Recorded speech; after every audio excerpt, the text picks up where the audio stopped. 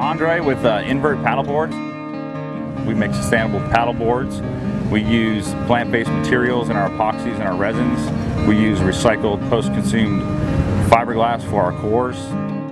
All of the manufacturing process is done here in California. We use soy-based resins, rice paper, and our logo treatments. All the plastic on the board is bioplastic.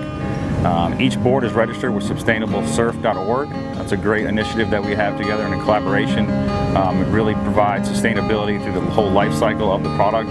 We're really the only company doing that on a major level in the paddleboarding industry. You don't lose any performance with our product being sustainable.